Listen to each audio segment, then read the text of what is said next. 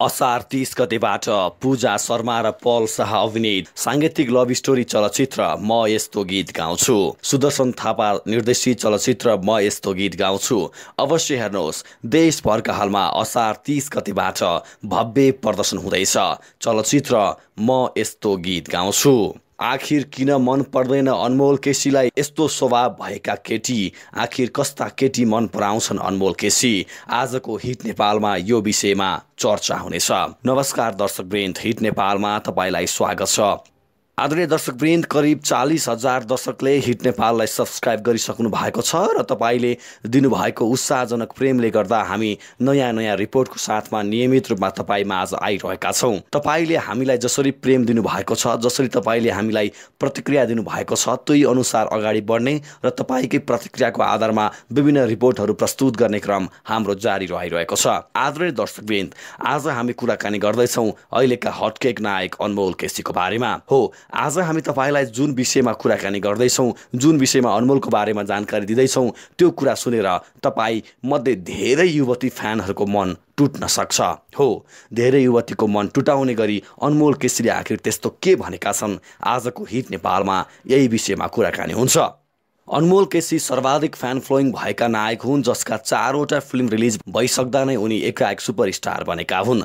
अनमोल केसीले अभिनय गरेको चलचित्र होस्टेल, जेरी, ड्रिम्स र गाजलो रिलिज भएका छन् र 4वटै फिल्मले राम्रो व्यापार गरे, जसले गर्दा अनमोल रातारात सुपरस्टार बने। हो दर्शकवृन्द, उनै अनमोल केसीलाई पछ्याउने अहिले हजारौं युवतीहरू छन् जो अनमोल केसीको एक झलक हेर्नको लागि पनि मरिहत्ते गर्छन्। तर अनमोल यस्ता नायक हुन् जो रिजर्भ बसिदिन्छन्, जसलाई बाहिर हिँड्न खासै मन पर्दैन।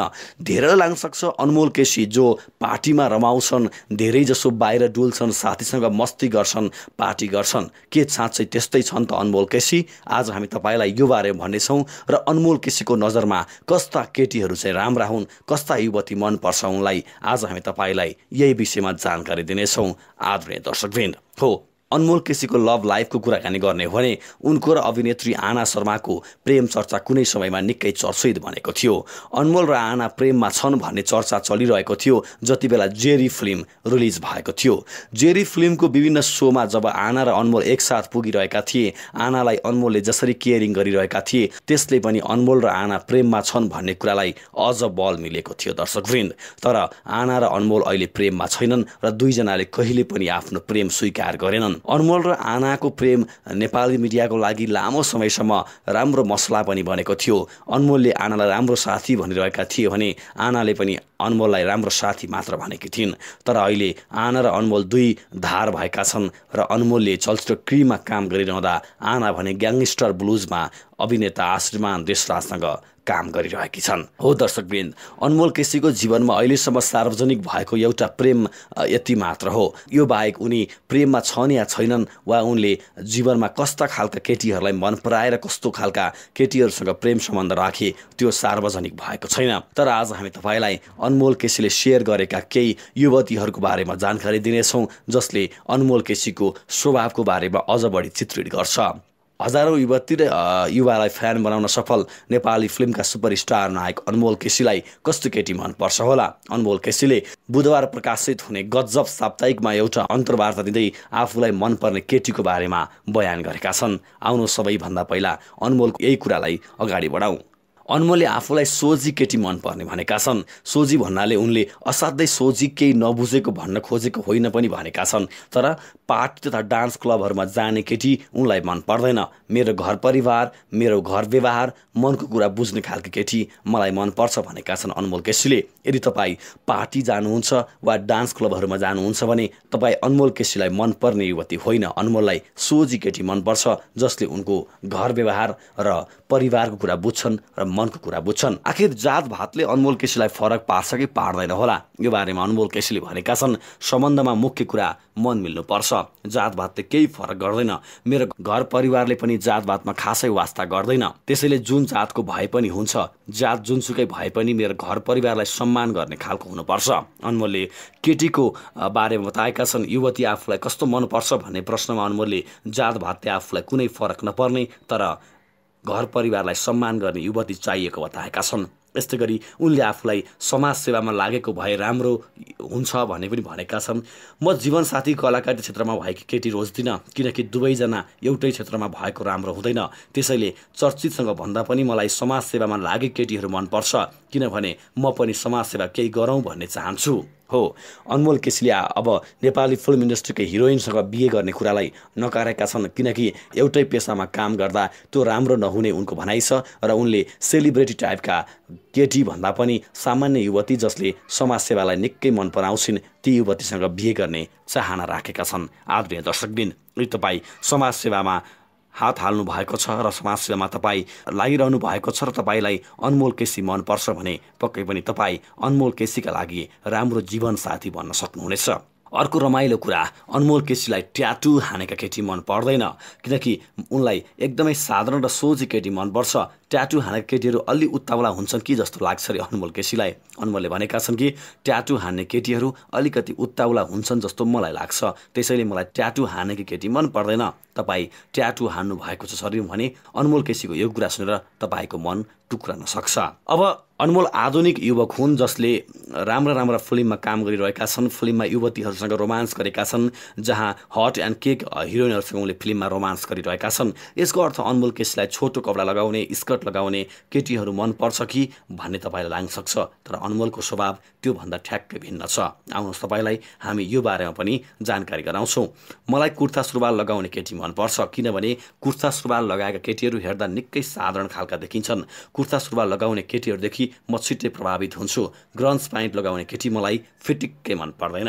यदि तपाईँले ग्रन्ज प्यान्ट लगाउनुहुन्छ भने तपाईँ अनमोल केसीको जीवनसाथी बन्न सम्भवतः सक्नुहुन्न। आदरणीय दर्शकवृन्द, विशेष गरी महिला दर्शकवृन्दहरूलाई हामीले यो कुरा भनिरहेका छौँ र अनमोल केसीले आफूलाई कुर्ता सुरुवाल लगाउने केटी नै मनपर्ने बताएका छन्।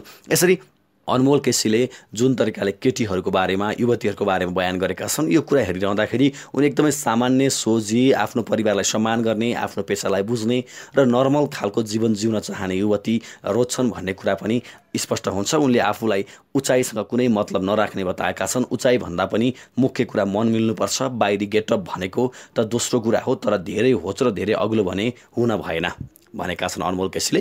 होची केटी पनि होइन र अग्ली केटी पनि होइन, ठिक्ककै युवती आफूलाई मनपर्ने अनमोल केसीले बताएका छन्।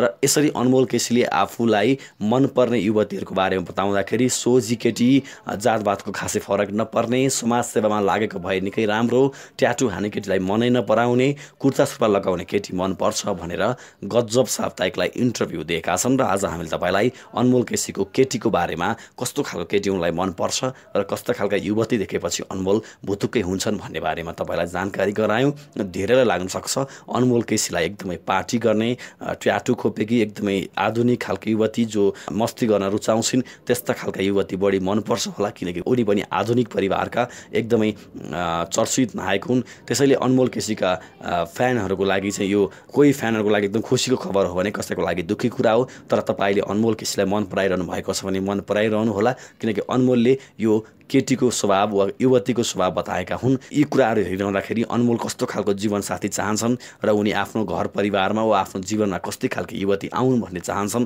त्यो स्पष्ट भएको छ। अनमोलले केही समय अगाडि एउटा मिडियामा इन्टरभ्यू दिने क्रममा पनि भनेका थिए कि उनलाई सोधिएको थियो कि सेक्स लाइफको बारेमा सोधिएको थियो, जहाँ अनमोलले आफूलाई कुनै पनि युवतीसँग सम्बन्ध राखेर सेक्समा पुग्नको लागि 3-4 वर्ष लाग्छ भनेर बताएका थिए, जुन खबर निकै चर्चित पनि बढेको थियो। आदरणीय दर्शकवृन्द, नेपाली फिल्म इन्डस्ट्रीका हटकेक नायक अनमोल केसीले सोझी केटी मन पराउने बताएका छन्। तपाईँले ट्याटु हान्नु भएको छ भने तपाईँलाई अनमोल केसीले मन पराउँदैनन्। त्यस्तै गरी तपाईँ ग्रन्ज प्यान्ट लगाउनुहुन्छ भने पनि उनलाई फिटिकै मन पर्दैन, तपाईँ उनलाई कुर्ता सुरुवाल लगाउने युवती बढी मनपर्छ। हो दर्शकवृन्द, आज हामीले नायक अनमोल केसीलाई कस्ता युवतीहरू मनपर्छ भन्ने विषयमा गजब साप्ताहिकमा आएको एउटा स्टोरीलाई बयान गर्ने कोसिस गरेका छौँ। तपाईँलाई के लाग्छ अनमोल केसीले जसरी जुन खालको केटीहरू आफूलाई मनपर्छ भनेर बताएका छन् त्यो तपाईँलाई कस्तो लाग्छ? उनले भनेका कुराहरू सही हुन् वा अनमोल केसीको रोजाइ तपाईँलाई कस्तो लाग्यो? युवतीको मामलामा अनमोल केसी कस्तो लाग्यो? तपाईँले आफ्नो प्रतिक्रिया तल दिनुहोला र तपाईँ अनमोल केसीले जुन स्वभावहरू केटीहरूको बारे बताएका छन्, युवतीको बारे बताएका छन्, ती स्वभावहरूमा तपाईँ पर्नुहुन्छ कि पर्नुहुन्न? कृपया आफ्नो कमेन्ट गर्नुहोला र आजको हिट नेपालको यो रिपोर्ट हेर्नु भएकोमा तपाईँलाई विशेष धन्यवाद। 40,000 भन्दा बढी दर्शकले हाम्रो यो च्यानललाई सब्स्क्राइब गरेर हामीलाई अथाह माया देखाउनु भएको छ। ती सबै दर्शकलाई पनि हाम्रो तर्फबाट विशेष आभार व्यक्त गर्दै आजको हिट नेपालको यो रिपोर्टबाट सम्पूर्ण टिमसहित हामीलाई बिदा दिनुहोस्। हिट नेपालको च्यानल भने हेर्दै गर्नुहोला। नमस्कार।